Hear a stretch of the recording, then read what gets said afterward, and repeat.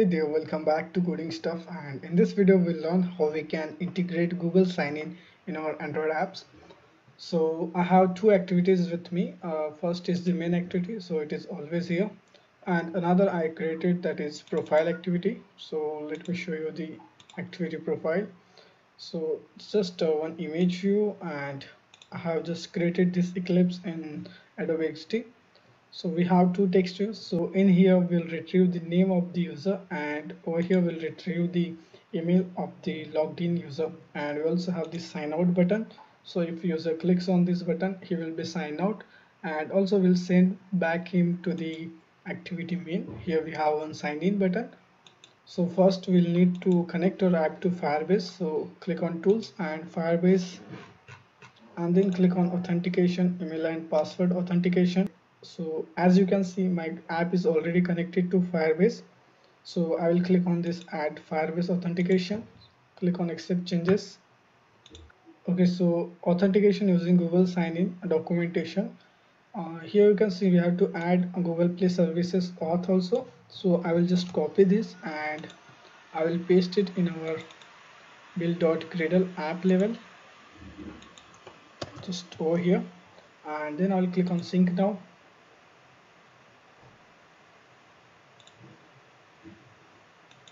And in Google Chrome, just open your project and click on authentication, click on sign in method and enable the Google sign in.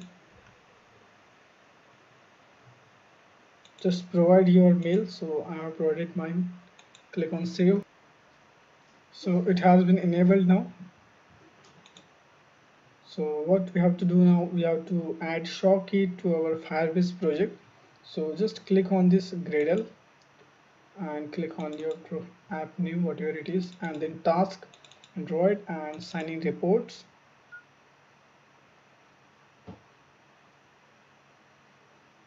And copy your SHA key from here and click on this setting icon and project settings. Select your app. So I have already selected my app here, over here, and click on add fingerprints. Just paste it over here, so it will automatically detect that is SHA key. So click on save now. Okay, so that's it for Firebase. Now we'll open our Android Studio and we'll start to write some code. So over here, private button, that is sign in button. Then you have to create one constant. So private static final int, let's name it as rc sign in, equals to, I will provide 2 here, you can provide anything. And then you have to create one Google sign in client. So private Google sign in client, and let's name it as Google sign in client. Okay, so now we'll find ID of our sign in button. So sign in button equals to find view by ID r.id dot sign in button, and then we can just add on click listener to our sign in button. So dot set on click listener, new on click listener, and over here we'll call one method that will be sign in. So we will implement this method later, so let me just create it. Okay, so we'll implement this method a few minutes later. First of all, we need to create one method for sending the request. So private void create request. So in here we have to write Google sign in options. Let's name it as a GSO, new Google sign in options dot builder, and here you have to pass Google sign in options dot default sign in, and then dot request ID token, and here we have to pass the web client ID. So for that we'll write get string and r dot string dot default web client ID, In case if you can't see it, just make sure that you have added this dependency. And again, if you can't see it, just rebuild the project from here. Just click on build and click on rebuild the project. Okay, so just after this we'll write request email, and then last one, that is dot build, and then semicolon. And we also need to initialize our mGoogle sign-in client. So mGoogle sign-in client equals to Google sign-in dot get client, and here we have to pass two parameters. So first will be the context, and then our GSO, Google sign-in options. Okay, so now we'll call this method just before this set on click listener. So create request. So now we have to implement this sign-in method. So over here we have to create one intent. So intent, let's name it as sign in intent equals to mGoogle client dot get sign in intent, and then semicolon. Now we have to start the activity for result. So start activity for result, and here we'll pass our sign in intent and that constant rc sign in. Okay, now we have to override on activity result method.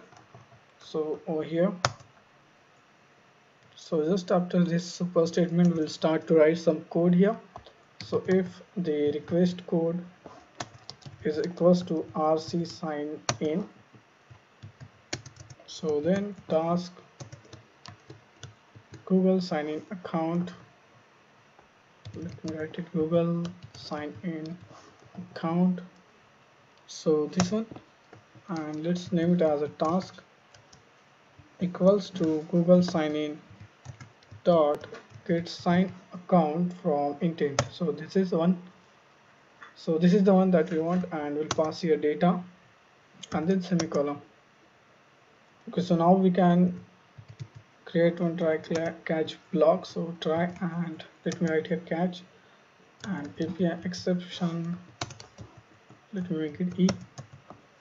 So we'll display toast if this fails. So toast and E dot get message. So in try block we have to write Google sign in account, let's name it as account equals to task dot get results, and here we have to pass the API exception dot class, and then put a semicolon at the last. We need to call another method that we'll be implementing in a minute. So Firebase Auth with Google, let me name it as okay, and here we have to pass this account dot get ID token. Okay, and then I'll put semicolon over here. So now we need to create this method. So click on this red bulb, and this will generate a new method for us. So in here we need to create auth credential. So auth credential, let me name it as credential equals to Google auth provider dot get credentials, and here we have to pass this ID token, and another parameter will be null, and then put a semicolon just after this. So now we need a Firebase auth variable. So let me just create it over here. So private Firebase auth, let me name it as mauth, and over here mauth equals to Firebase auth dot get instance, and over here we'll write mauth dot sign in with credentials, and here we'll pass our credentials, and then we can add on complete listener to it. So add on complete listener, new on complete listener, and I'll put semicolon here. We'll check if the task is successful. So task dot is successful, we'll write some code here, and else we can just display one toast. So that will be task dot get exception dot get message. So if the task is successful, we'll send the user to the profile activity. So start activity, new intent, so main activity dot this, and profile activity dot class. and I will just finish this over here. Okay, so that's it for the main activity. Again, what we can do, we'll just override on start method, and here we'll collect the current user, so Firebase user, let's name it as user, and then auth.get current user. We'll check if this user is not null, then we'll send him to the the profile activity. Let me just copy this code from here and I will paste it over here. So that's it for the main activity. Now we'll just close this and I will click on activity profile and profile activity. So here we have two text views and one button, so we'll just collect that. So private text view, one is display name, so display name, and another is the, let's name it as a display email, and then we have one button, so private button sign out button, and now we'll just find their IDs.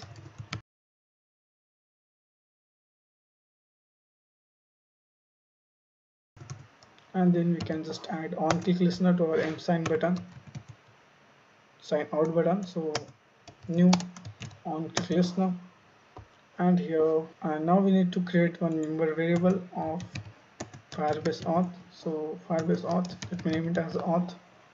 So auth equals to Firebase auth dot get instance, and over here we can write auth dot sign out, and as soon as the user sign out, we'll send him back to the main activity. So start activity, new intent, profile activity dot this, and main activity dot class, and we'll write finish, so user can't get back here. Okay, so before that we need to set this name and email. So for that I need to create one Google sign in account.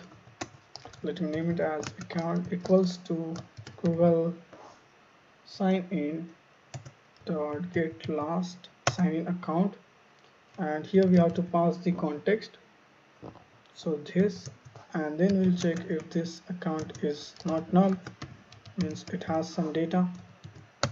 Then we'll collect the name and the email, so string name equals to account dot get display name, and then string email account dot get email, and then we can just set these values to our text views. So display name dot set text, so this will be name, and then display email dot set text, so this will be email. So we have done everything. Now I will just select app here, then I will click on this run button.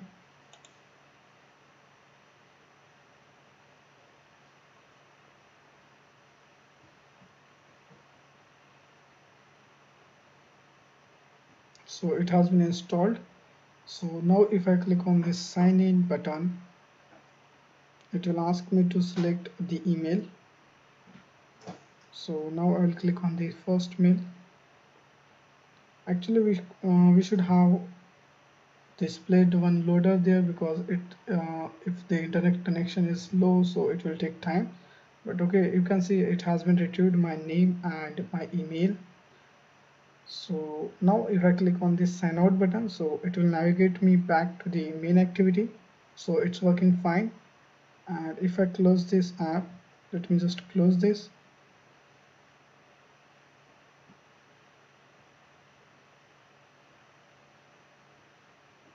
and if I click on this sign in, so it will automatically detect the last email that I have entered, so it will take time. We could have added loader here, but okay, for the tutorial purpose it's okay.